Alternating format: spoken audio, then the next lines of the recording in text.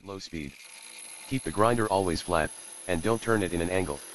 Turning it at an angle will cut more on either upper or lower side of countertop. 3. Keep moving the profile wheel forward and backward as it grinds the edge. Keeping it at one place can grind it deeper than required. You need to be especially careful at the final stages of profiling. 4. Continue the grinding till you see a perfect profile created on the edges. After it is ready, you can polish it using diamond polishing pads and seal it. You can see the profiled granite edge. This you can do it yourself with minimal effort and skill using the right tool. Now this profiled granite edge is ready for polishing. This is the final granite edge after diamond polishing.